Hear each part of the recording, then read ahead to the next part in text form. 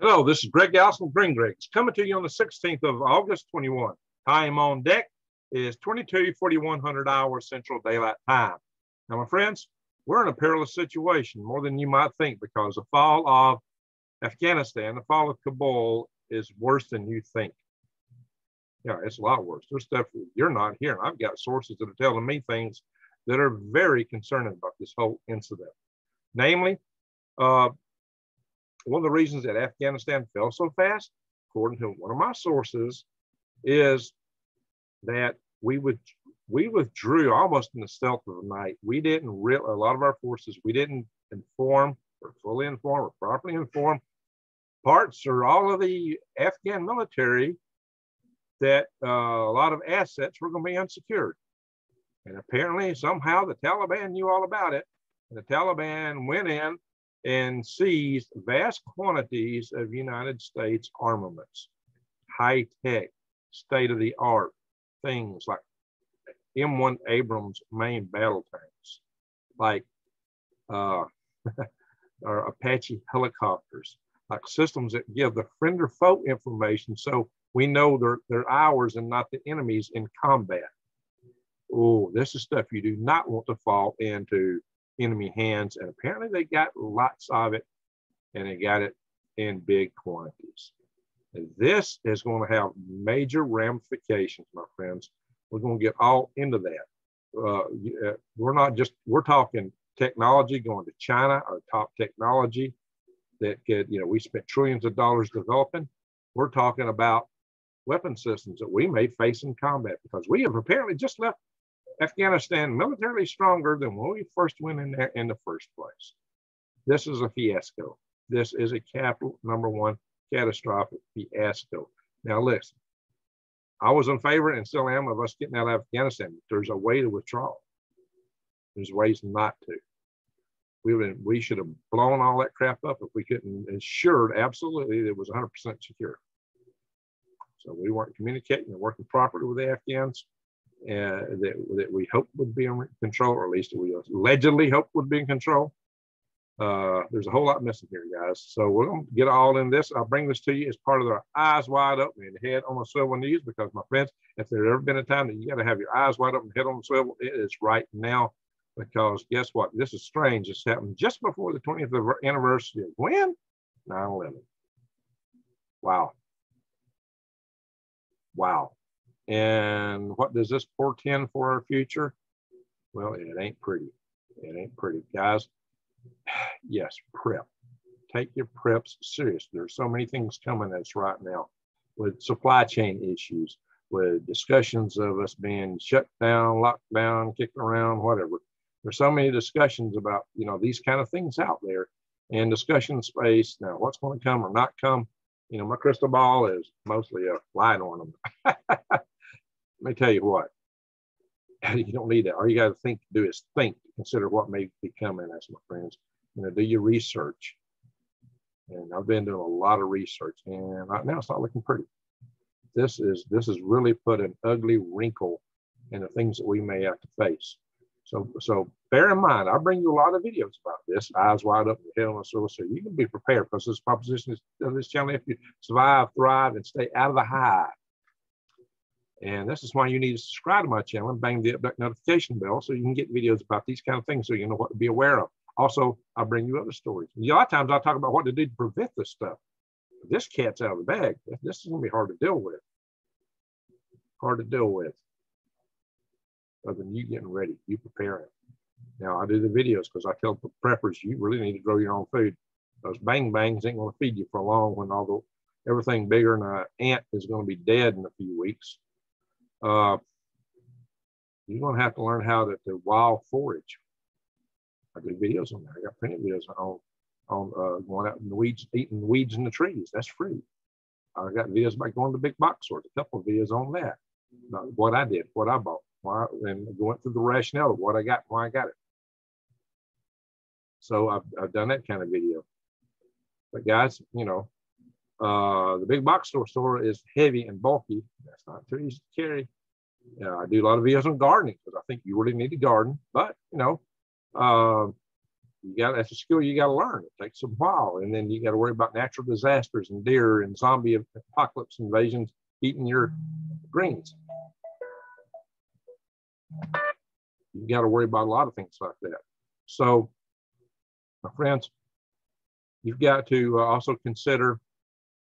You got to consider how you're going to keep your family fed. So bear in mind, I had a phone call. Excuse me for that. I got the phone open because I got to read an article from it because I can't put up articles on my computer anymore. So I'm kind of wide open. I'll show here that silenced out, but I'm in a hurry here. All right, so my friends, listen. The thing we've got to consider is what are you going to do when your crops crash, things like that.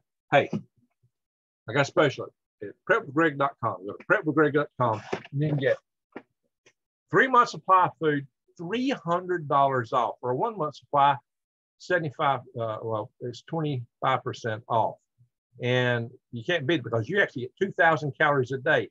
A lot of your food sites that tell you you get so many years worth of supplies, they're only giving you 800 calories a day, which is far, far, far too short of what you need to live on. Trust me with that. And you can take that from John Hollerman, who I just did an interview with a few weeks ago. 2,000 calories a day, breakfast, lunch, and dinner. At that price, if you get it, you'll be a winner because this is lightweight, easy to store. These nice buckets are easy to carry, store, transport, and the pouches inside. You can throw in your backpack if you got a bug out, and you'll be ready to go. Go to prepwithgreg.com. There's many options if you, when you get in there. If you click on the My Patriot Supply logo, part of that, prepwithgreg.com, it'll take you on in. You can find gluten-free and all other kind of options and all kind of prepping supplies. Right now is a good time to go there. All right, so let's get on with this. This is really sad what's happened in Afghanistan because the people there are panicking. They're running in droves to the airports. It looks like the fall of Saigon. It really does. I think it may be worse because we've actually got the helicopter scenes that look just alike, almost just roofs just a little bit different, a little bit different helicopter.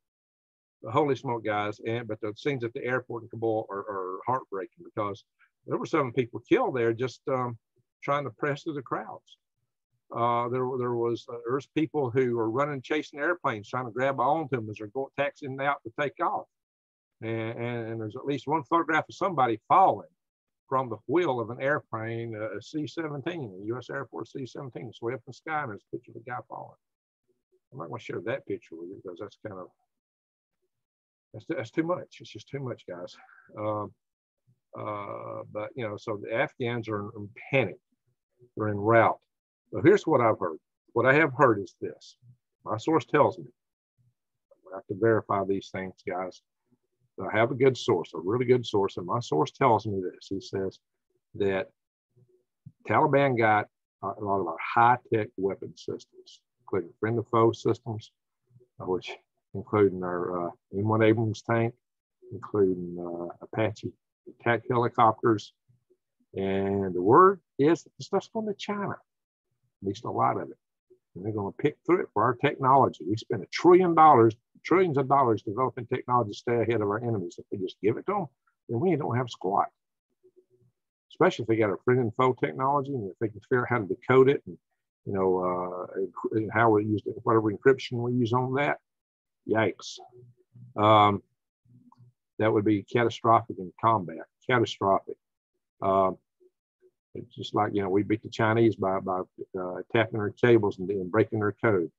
That's how we beat that helped a lot. Plus we had, of course, used our Navajo for our language, which I totally threw them. But guys, this is look at this. It's not just that. The word also went a little bit further, according to my source. He says not only is this stuff going to China, China's going to send it to South America.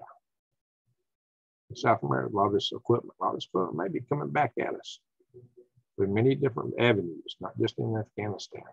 How much of the Taliban will let go to do that, I don't know. But the Taliban and the Chinese Communist Party seem to be a little bit thick at the moment. That may be a short-lived marriage for many and sundry reasons. But right now, the PLA, People's Liberation Army, the CCP, they seem to be kind of thick with the Taliban. Okay, all that said, here's what else you got to know. Not only do they see stuff there, but a lot of the Afghan military escaped up to Uzbekistan. And in Uzbekistan, they were carrying U.S. military equipment too, as their means of getting away. In fact, hundreds of Afghan soldiers fled to Uzbekistan with 22 military planes, it said, and 24 helicopters. So helicopters are military planes too. I suppose I mean Air Force planes. Or are these just cargo planes, passenger planes, Cessnas? It says military planes. So it wouldn't be a Cessna. Do these include fighter jets?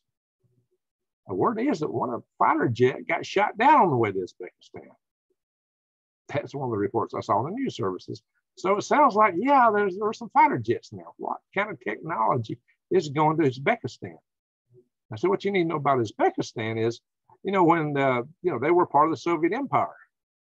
When the Soviet Union broke apart, they became an independent nation. Well, they turned around and joined the Commonwealth of Independent States, which was being put together by Russia for a bit, but then they had some more differences with Russia, so they broke away from it. And they allied with the United States for a little bit. They were on our side. They were letting us base people there and supporting us in our war on terrorism.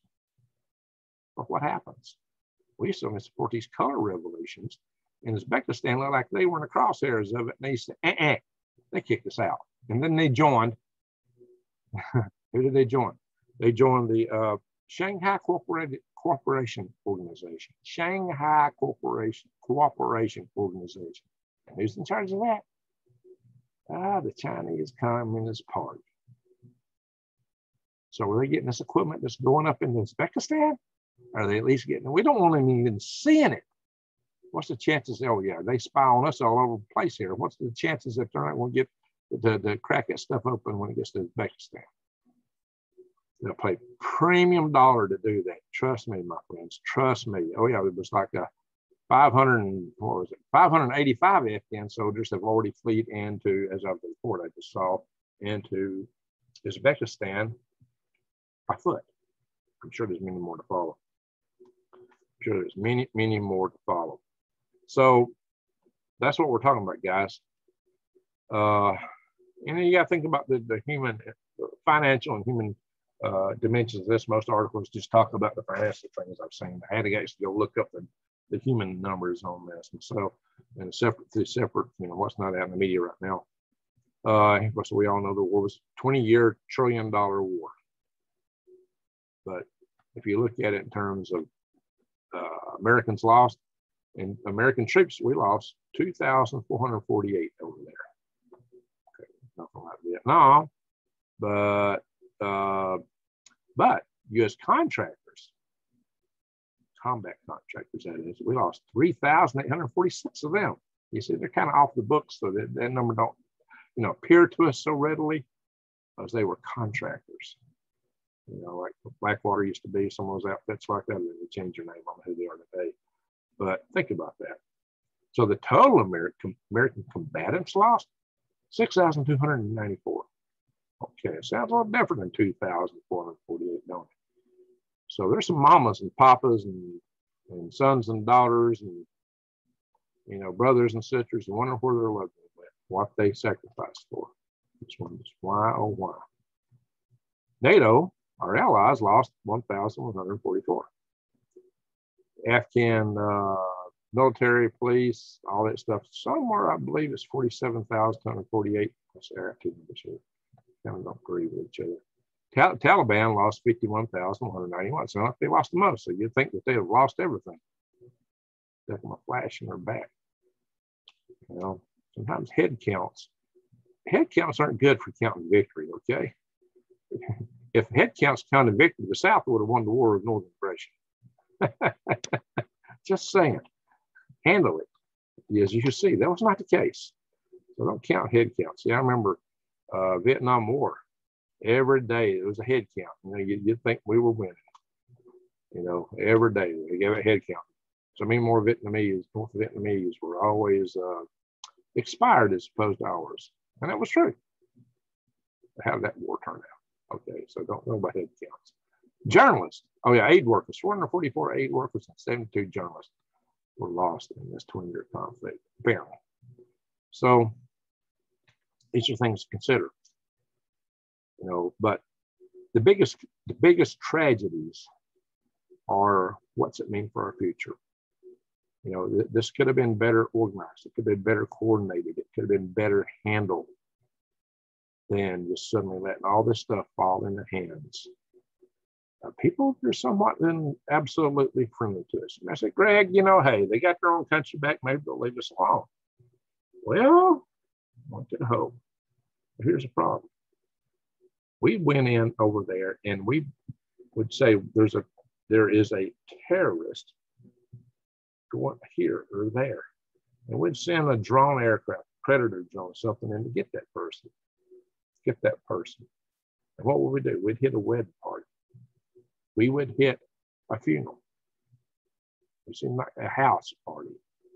We'd attack a house. Person goes in the house, attack the house, blow the house, everybody in it. We got in dozens of people, especially the funerals, the wedding parties. We seem to really like hit wedding parties. What happens? You take out the mama, the papa, grandpa, grandma, aunts, uncles, kids. That's not normal. That is no way to wage a WAR. Not in my opinion. But what happens is every time you take out all those other people, you've made a ton more enemies. Maybe they weren't aligned with the Taliban or Al Qaeda. Maybe they weren't. They might have been peace-loving folks, but now you just made them mad. You have made hatred seethe in them. And this word gets out all over. This word gets out. And so you get a lot of people who are somewhat less than totally pleased with you. And you've been stomping them on, you know, you humiliated them, defeated them in the first place. You held them down for 20 years. You did this stuff continuously. Some of those people are somewhat less than our absolute best fan club members. So to think that they wouldn't be trying for retribution and doing so fast, to be a little optimistic. Also consider that we just left them with a treasure trove of armaments that puts them far ahead of where we were when we got started over there. So, you know, you think that we should at least leave them no better off than what they were when we started. But no, it doesn't appear that way. Look how fast the Taliban took over. Wow. Because why? Well, they had armaments. They had armaments, not the army. The Taliban got them. And the army was en route. They were fleeing. Just like the people, the citizens, the government people, all to the airports. These people, now listen, they're so scared. They're grabbing on the airplanes. These are people that would fight if they could, but they are terrified. They're terrified for what's to come in their country. You got to feel for them. When somebody's that terrified, when they're that scared, if your heart don't go out to them, you don't have a heart. I'm just saying, guys, this is horrible for them, and it doesn't look good for us either. Whether we're dealing with China down the road or terrorists in the future. You know, the stuff might come back. You know, our border is so wide open, you could drive a division to it and we wouldn't even notice, it seems like. Division of M1 tanks. Okay, yeah, it'd be hard to get them, sneak them all the way up unless they have some. Of course, hey, China's got big airstrips now. Land owns big sections of land. There's a lot of our military bases now. Putting in airstrips on some of this.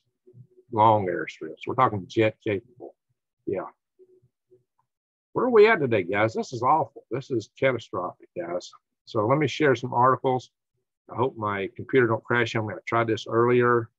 Let's see what my memory's doing. I hope going to screen share don't crash everything. This is my second attempt at this, guys. So I'm running so late tonight here. I haven't had a meeting right before this, but this is my second attempt. I'm gonna try to do a screen share. Last time I did this, I crashed. But I've only got 3 web pages open. Not near what I like to show you, but I put some of them in this PowerPoint file. See if I can go to PowerPoint with everything crashing.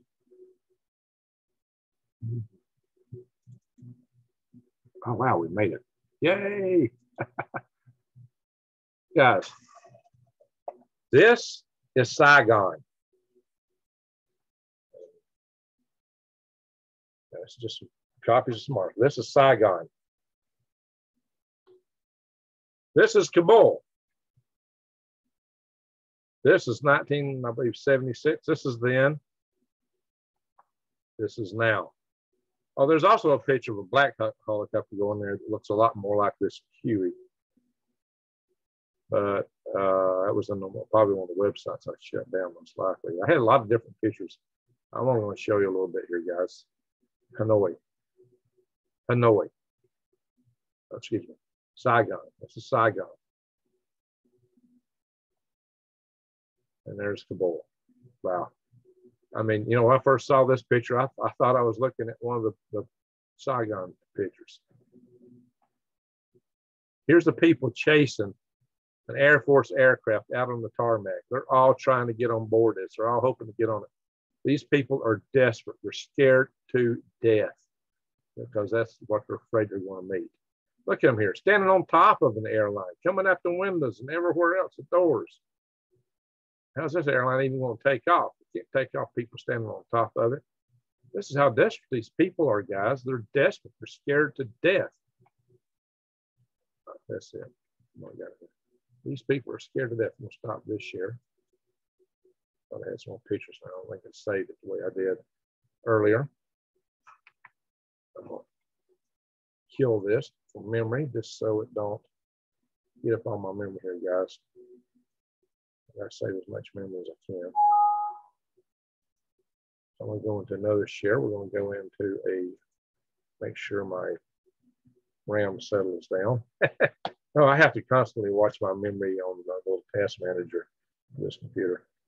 I need a new computer. I'm running like Windows 7 or 8 on here, and I got this computer just don't have enough RAM. It's got all the disk space.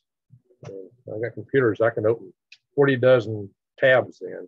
I only open maybe 4 or 5, 6 at best on this computer. But they have no disk drive. Can't put videos on them. All right, so let's go over here. Hang on, guys. I'll do another share. I got to make sure I get this open. I got 2 articles. So all I trusted after the previous crash to open up for 2 articles. I'm not sure. I wanted to share a whole bunch of them, but that's all we're going to do right now. Share screen. So there's many other ramifications of what's going on in Afghanistan. Zoom. I'll let me go through and maximize this window. There we go. Every time I reach for the controls on Google, Zoom screen comes down. All right, guys, look at this. China warns Taiwan it should be trembling as the U.S. won't protect you from invasion leading to World War III fears. Oh, China, Taiwan, look what the U.S. did over here. You expect them to protect you? Oh, no, they're not going to protect you. So you need to be trembling in your boots. You need to be scared because, you know, the United States isn't going to protect you now. If they just tucked their tail and ran out of Afghanistan, what makes you think they're going to protect you? The chaotic scenes erupting across Afghanistan amid the Taliban takeover after President Joe Biden decided to withdraw troops after 20 years. Beijing has warned Taiwan, you can't rely on America in a crisis. Wow. So based on that, they're trying to get them to capitulate, surrender. And I don't think Taiwan's going to do that, but they're definitely waging a psychological campaign against Taiwan. See, Li Heidong, a professor of the Institute of International Relations of the China Foreign Affairs University, said he believes the U.S. is set to cast aside Taiwan should Taipei push for independence. Well, there's also the case that China may go for them without them doing it, because China says they're going to well, they're an independent country already. It's just a declaration out of China can't stand. But China apparently wants to go and take them anyway, so who knows? So, however, the ideological driven influence, some observers may see the situation in the island as being different from that in Afghanistan, but there's one thing in common: America's empty promise. So now then we'll use this against all of our allies, telling our allies that America is not real. America will not stand up. America will not help you. Why are you allied with the United States? Ally with us, bend over and capitulate to our country because we are the one that's resolute. That's what we're going to be telling people. So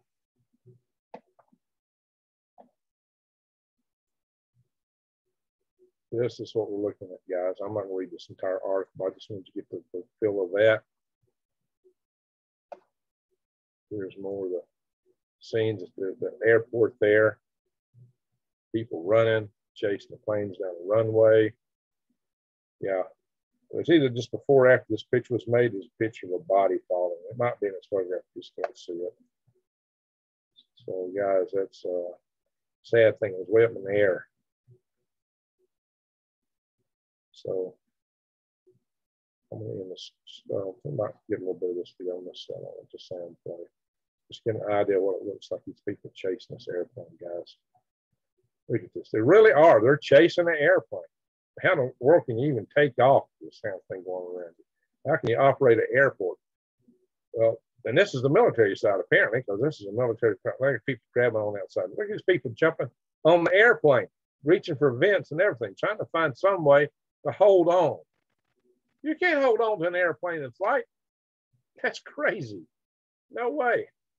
So I'm going to end that. Stop the share. Guys, this is just heartbreaking. Heartbreaking. What's going on there? So let's just kind of rack it up. What's happened as a result of this? One, a lot of people in Afghanistan, they're the biggest losers. They're scared to death. They're scared for their lives. They're running to flee in every way they can. The Taliban just took over. Took the presidential palace yesterday. The president has fled the country. You ain't talking about setting up a new government in Afghanistan. The Taliban is going to set the government. You ain't going to do jack diddle on this. So if they do, it ain't going to matter. So there you are. We've apparently cut a deal with the Taliban by telling them we sent more troops in just to secure the airport so we can get our guys out. Not the equipment. We lost equipment. Supposedly we bombed a little bit of it, but a whole lot of it fell into not Afghan hands, but Taliban hands. The Afghan military, if they could have held apart, might have been a different matter. But what they had, a lot of that went to Uzbekistan. Who's Uzbekistan tied in with? China. Who's the Taliban tied in with? China. At the very least, you're going to see a huge transfer of military technology to China. You're going to see a huge increase in the military strength of the Taliban compared to what we had before. So, and you can expect there will be a base for groups like Al Qaeda. What did Al Qaeda have against us in the first place? Oh, we had troops in Saudi Arabia, which was their holy land. And that was considered a great heresy, and supposedly they should attack us for that. Now, some people debate about 9/11, what really happened. You know what? The Taliban definitely was behind, or no, the Al Qaeda was definitely behind the bombings in the embassies in Africa, like in Kenya. I believe it was Tanzania, as they call it. We call it Tanzania, they call it Tanzania over there. I had a sister-in-law we were really worried about because she lived in Nairobi and walked in front of the Kenyan American embassy in Kenya to work every day. And a lot of people on that sidewalk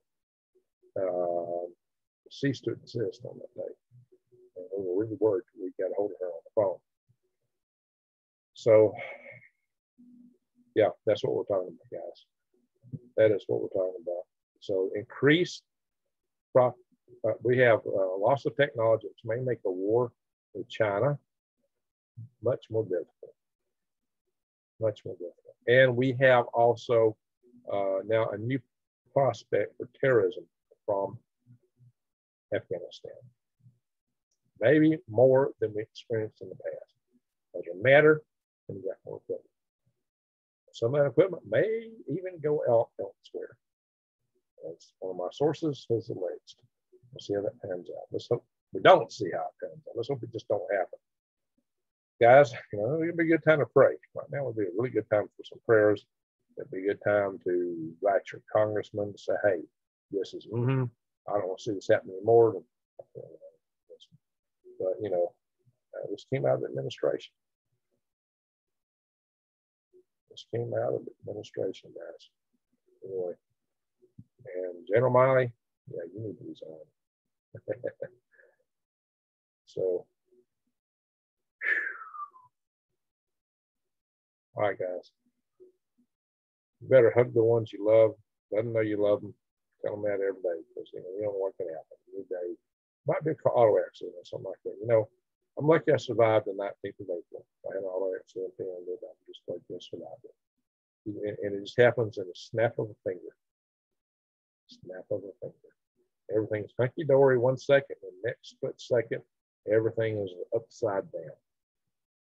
So you just never know day to day what to expect. But always tell the people you love them. Give them a hug, especially in these days and ages. People need that contact. They're social animals. And a lot of what's come up with all these bug going around, social isolations, is psychologically damaging people. So we need that every way we can. Reach out to our friends, family, and neighbors, even virtually if you got no other way, but tell them you love them. Tell them you love them. And get ready, folks. Prep. Get ready. Just get ready for whatever may come.